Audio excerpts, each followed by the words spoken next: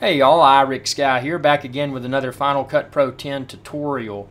Now what I'm going to demonstrate within this video, and you can see here by looking at the video that it's really a cloudy day. The sun's not that great, and the video itself kind of looks to be in a tropical environment. It just doesn't look that awesome. So I'm going to show you some color tricks that I do here. So for starters, what I'm going to do is select this video clip.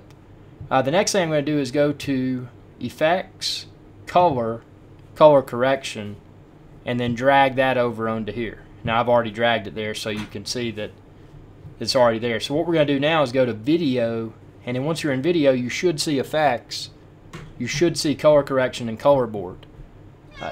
So what I'm going to do is select Show Correction. Now once I'm in Correction, for this scenario there's a few things that I'm going to do. For starters, I'm going to go to Saturation, which is the middle tab, and I'm going to drag this middle option up. I'm going to drag it up to get the color to look more. Now see, if you drag it way up, you can see it makes things look fake. See, it's at the very top. And when it's just at default, everything looks fine because I did film this with a good camera. But watch this. You bring it to about right there. And this is a matter of the video clip and personal preference. But this will just make the colors separate, because see, as I go to other parts of this video, when you look at the water, you can see the different colors in the water. And here's a good example. You can see that's kind of a lighter color than that. That's lighter. Also the foliage on shore stands out better when I did the saturation. So now what I'm going to do, now that I've got the saturation like I want it, I'm now going to go to Exposure, which is this tab right here. And when I'm in exposure, I'm going to drag this far white button right here. You can see you do way up, now the clouds and everything disappear, see? So that's too much.